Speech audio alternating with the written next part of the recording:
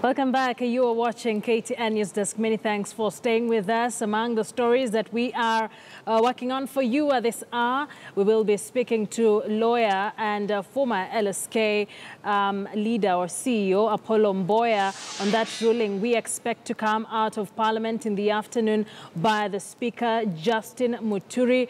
And we'll also be going to ODM, where ODM leader Raila Odinga is meeting youthful aspirants at the Orange House. So these are some of the stories that we have lined up for you and discussions lined up for you here. Many thanks for joining us. And back to the discussion we were having a while back with the political analyst Dunstan Omari on that particular visit to Gusiland, Kisii County and Nyamira County by the President and his deputy. Dunstan Omari still is in studio to help us analyze that particular visit.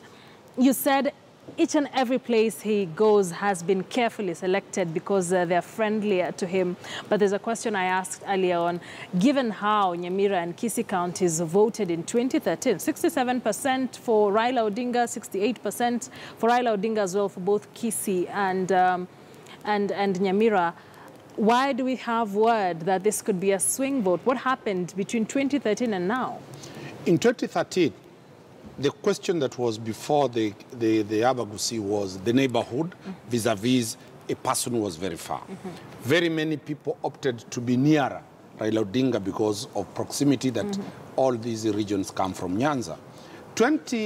Come 2013, 2014, the creation of government, Omogusi felt that he has been completely ignored. Why?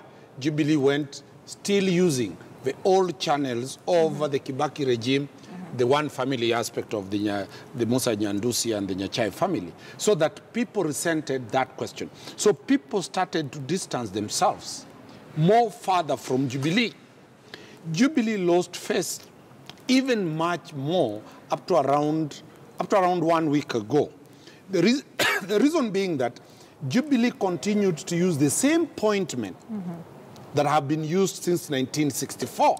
When you're talking about Charles Nyachai, you're talking about Chris Obure, when you're talking about these people. So people felt more closer to Raila Odinga. That might not be the position as from the start of this week. Remember, the question Omogusi was asking that NASA, when NASA came in, and people like Professor Ngeri moved to that area, there was a lot of excitement in the Omogusi nation that at least we as the Kisiis are going to get a serious position at the table of NASA. Nothing has happened. So the people already, I was in Nyamira last week, people asking, what is there for us as the Kisiis in NASA? No explanation is being given. Two, the approach that Jubilee is taking from the last 2 weeks is that those faces of the people who were not seen to represent the interests of the Kisiis have been pushed back. Remember, between the Kisii, the Omogusi nation, there are sibling rivalry. The county of Nyamira feels that the county of Kisii has always dominated the politics of Nyamira and issues of appointment. So the Nyamira people feel that they would have wanted the president to deal with them as Nyamira people. For the first time, you've seen the president has directly gone to Nyamira without starting from Kisii. And the organizers are the Nyamira people. So I feel that slowly the president is getting to learn their mistakes, and the Jubilee is slowly and steadily gaining momentum. If NASA does not correct that image, the president and his party will have a huge chunk of the votes that are hanging. So is the ground shifting? The ground is shifting, and in the Omogusi nation, the grounds will continuously shift always after every 2 weeks because the dynamics are changing. When NASA appears organized, the Omogusi nation is comfortable inside. When NASA feels totally disorganized, like now the way it looks, the Omogusi people are asking, why are we heading to a destination that has no shape? So for now, my good sister Kiss, I'll tell you, it is still very early to determine where the Omogusi vote is. But in essence, the Omogusi believes that he is supposed to be NASA. Ndani kwa ndani. Ndani. But so, if NASA misbehaves, the Omogusi will shift base. So what are the conversations that will shape the Gusiland politics, apart from Mutuwetu getting an appointment? What are these things that would really entice the Kisii voter? But Omogusi has grievances that needs to be addressed. One, the Omogusi is a serious farmer. The question of tea, the inequality of payment of tea bonuses between regions in Mount Kenya and regions in the larger Gusiland. Bad difference, nobody has ever explained why bonuses in Kisii is almost a half of the tea bonuses in other regions. Two, the banana industry has collapsed. The Omogusi opened a branch of the factory of bananas in Kisii that has closed. Three, the question about the unemployment of the Kisiis. The Omogusi has no land. Land has gone to be so scant. So how do we get any form of factories in Kisii? There are quite a number of tea factories in Kisii that have not transformed into being employment centers. The university called the Kisii University is the biggest factory for employment for the Kisiis. None has been dealt with. That issue has not been addressed adequately. The question of the porous border between Chebilate to Kilgoris, there is cattle rustling between the Rift Valley region and the Kisii region and Nyamira regions. Why is there still cattle rustling in two areas that don't have pastoralists? The Bomet guys, the people in Kilgoris are not nomads. Why is it that there is that issue? That has not been addressed. Also the question of roads, feeder roads.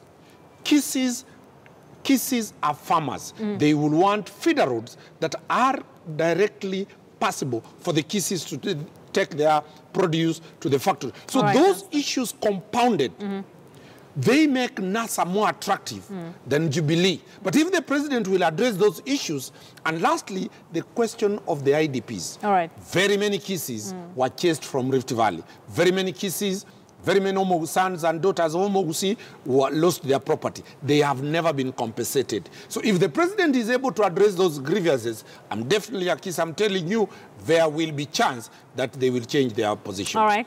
Let's wait and see how this works out. Dunstan, thank you so much for coming in. Dunstan Omari, a political analyst. And remember, we are also going to go live at the Orange House, where ODM leader Raila Odinga is meeting hundreds of youthful aspirants. And we are bringing you those pictures live there from the Orange House. We'll be going there in a bit to see what is happening and some of the addresses that are being made there at the Orange House here in Nairobi.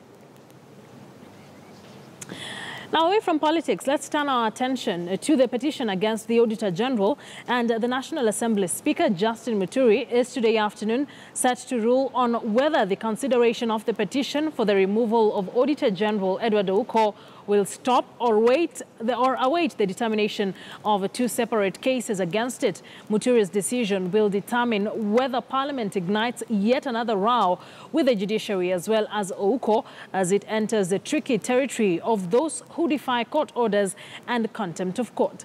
Last week, the Speaker ordered Ouko to appear before Parliament or face unspecified consequences. Muturi said Ouko, whose office is mandated with audit and report on the accounts and funds of national, county governments and independent offices, now risks facing sanctions from the National Assembly if he refuses to meet the Finance, Trade and Planning Committee.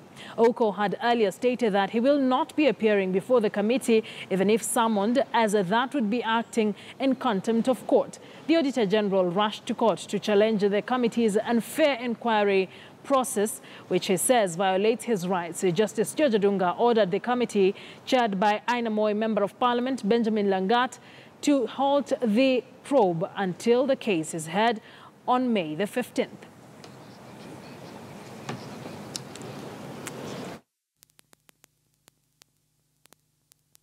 All right, and before we get into that discussion, as we wait for that ruling by the Speaker, a section of ODM leaders have come out to defend the Auditor General, and we will be listening to some of the reasons that they have given for defending him. Wachana na Edward Ouko. Wachana na Auditor General wetu. Because we know it is the president who wants Ouko out of office. It is not anybody else. You are right. Forget about those other people who have forgotten their names. But you are right. It is him who wants Ouko out of office. That the people who are pursuing the Auditor General, Edward Ouko, are right within the heart of the government of Jubilee, the government of Uhuru Kenyatta. Wako ndani ya serikali ya Uhuru wale watu ambao wanafuata Ouko wanataka kutoa Ouko ofisini. And we want to give them a warning that we know why you're pursuing Ouko. You're pursuing Ouko because Ouko refused to give you a clean bill of health on Eurobond because you stole Eurobond. All right, let's now speak to lawyer Apollo Mboya, who's joining us live from our city center studios on the intrigues surrounding that quest to oust Auditor General Edward Ouko from office. Many thanks for joining us. It seems like we are having parallel voices from both the judiciary and the National Assembly. What exactly does the law say? Thank you very much. Right now, if you look at the history of this matter, the Director of Public Prosecution has had his say on it. And what we were expecting is that the people who the DPP had cleared to be charged should have been charged like yesterday. But what we are seeing is that they have not been charged, and the courts that are directed that there is an injunction from the proceedings of Parliament is going to be defied, and we are waiting for that because it brings into question the theory of checks and balances between the three arms of government, but also the question of respecting the court decisions, which is fundamental within the rule of law. Parliament have been quoted more than 2 times or more than 1 time saying that the judiciary is interfering with their functions. Do you think they have a point with this? The question of interference is neither here nor there. The Constitution made it possible, for lack of a better word, for the courts to interfere with those kind of processes. And it's only in very unique circumstances, as the one we see right now, that the courts can actually injunct Parliament from proceeding with a particular matter. In this question, it is whether the constitutional rights of the Auditor General, Edward Ouko, is being violated. And the question was taken to court, and the court was persuaded that in this instance, after the DPP had given its verdict on the matter, then Parliament cannot then proceed to purport to be investigating the Auditor General. Whichever way the ruling is made, they might decide to go on with the proceedings, they might decide to follow the court order, but if it goes the other way, do you foresee another row being ignited between these two independent bodies? If the Parliament process continues, that process will be quashed by the court. Indeed, we have seen that before.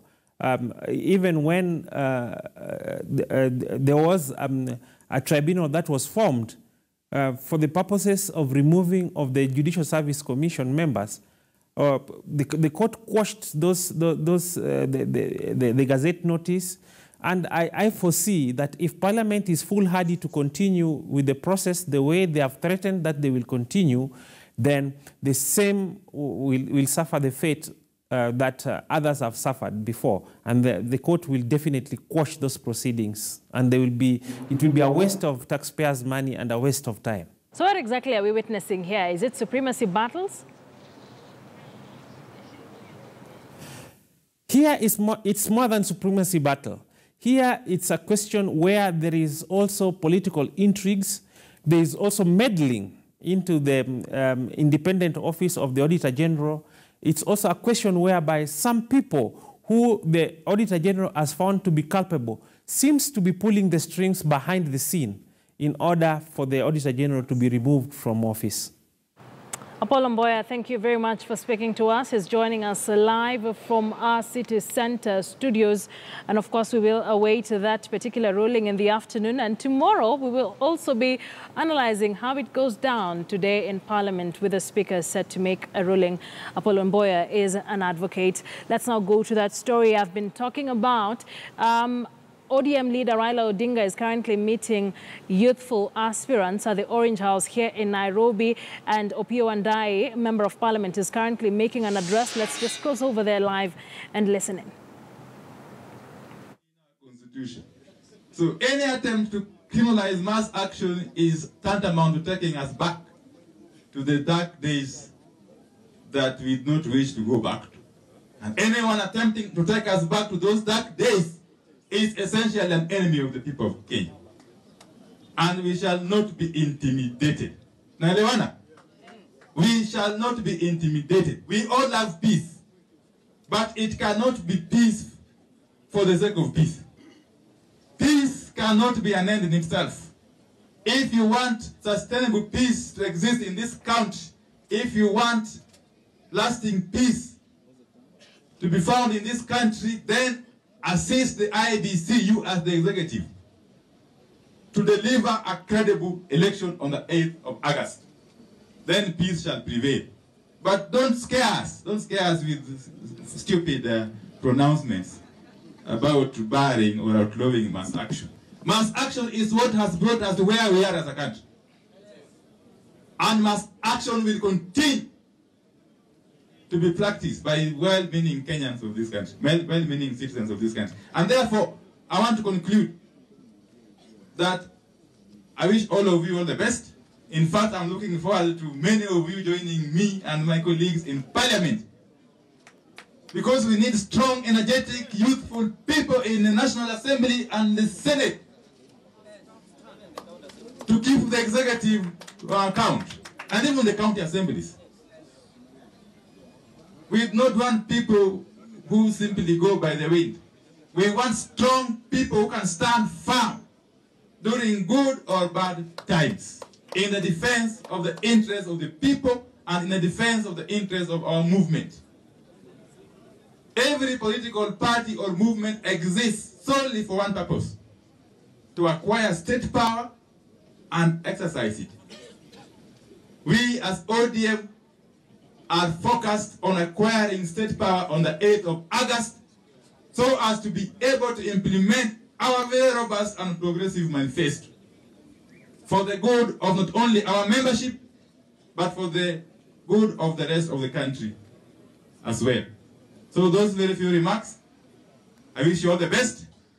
The party leader should have been here. In fact, up to 1 hour ago, he was really struggling to be here. But as you know, he just arrived last night from foreign trip, and due to very many pending issues which could not wait, he has been delayed. Otherwise, I wish you all the best. May God bless you. Thank you very much. Thank you very much. God bless. Thank you very much, Honorable Opiyo Wandayi, Secretary for Political Affairs of the ODM. Now we're going to take questions kutoka kule kwa crowd. Na tafadhali usiseme maswali kama matano to the National Elections Board.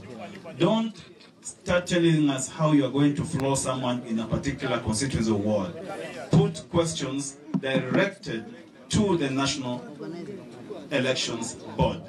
Na kama hauta sema hiyo, tutakupokonya kipaza sauti. Tunaanza na hapa. Nataka aspirants peke yao. Okay. Pena pale. Wewe si aspirant. Chair. ODM leader Raila Odinga is expected to be meeting the youth, but currently some addresses being made. We've just seen Ugunja Member of Parliament, Opiyo Wandayi, making an address there. Hundreds of youth have congregated at the Orange House. And of course, most of them are aspiring to be members of Parliament under the ODM banner in the August 8th general election. We will be getting back to that in a few, even as the addresses continue to be made. But let's now cross borders and take a look at what is happening in Uganda. Assistant Inspector General Felix Kawesi will be buried today at his ancestral home in Kiazanga, Luengo district, after a midday mass in his honor Kawesi was assassinated by gunmen on motorcycles after leaving his home in Kampala last Friday. His bodyguard, Corporal Kenneth Erau, and driver, Constable Geoffrey Mambewa, were also shot and killed by the unknown people. President Yoweri Museveni condemned the attack and ordered for the installation of surveillance cameras in major towns and on highways. Kawesi once served as the head of police operations in Greater Kampala and gained prominence for overseeing frequent arrests of Uganda's main opposition leader, Kizza Besigye. Kawesi was the second senior police official to be assassinated. In November last year, Ugandan Major Suleiman Kigundu and his bodyguard Sergeant Stephen Mukasa were shot dead by men on motorcycles along Mombasa Road in Kampala.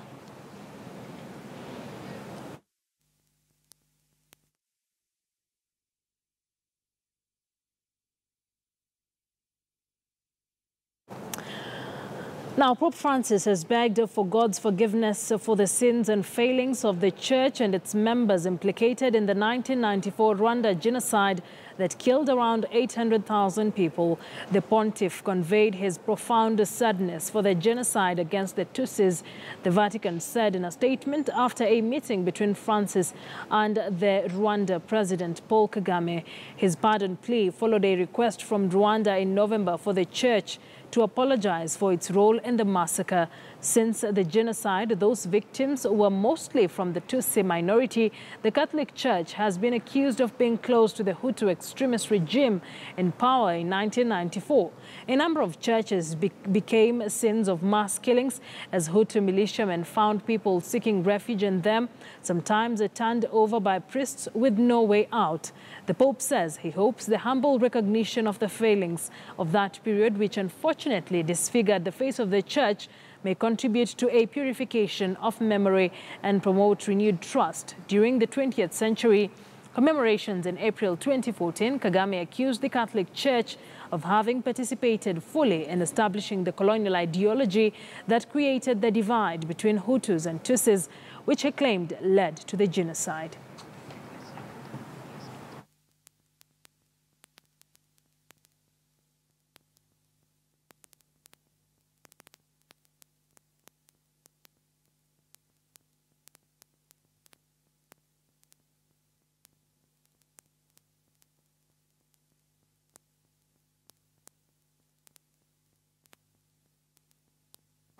Now, 66% of Mombasa residents say they are aligned to NASA, and the incumbent Governor Ali Hassan Joho would clearly retain his seat if elections were to be held today, with 68% of the residents saying they would vote for Joho.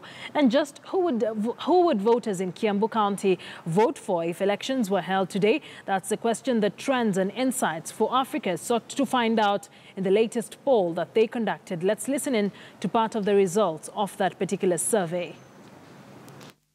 We asked, if elections are to be held today, whom would you vote for as governor of Kiambu? And you can see the results there. We have William Kabogo at 46%. We have Ferdinand Waititu at 33%. 16% are undecided. For a 16% undecided percentage, that is very high. And we're hoping as we move closer to the election, it should get to below 5%. Now, the next question we asked the respondents, if elections are to be held today, whom would they vote for as governor of Mombasa? And we find that the incumbent, Hassan Ali Joho, has 68%, followed by Suleiman Shabal at 15%, Hassan Omar at 7%, 7% are undecided. Then you have Hezron Awiti at 3%, and others 1%. Then the next question we asked the residents of Machakos is, if elections are to be held today, whom would they vote for as governor of Machakos? We see Alfred Mutua, the incumbent, with 75%. Then we have Wavinya Ndeti, second place at 8%. We have another 8% who are undecided. We have Bernard Kiala, who I believe is the deputy governor, at 7%. We have Peter Mathuki at 1%, Robert Mbui at 1%, and then the rest are less than 1%. So those are the results for Machakos. All right, we wrap it up on that note. Many thanks for joining us here on KTN Newsdesk. And of course, up next is Business Today with Abi Agina. Our sign language interpreter has been Maresha Owiti, and I am Akisa Wandera. Good afternoon.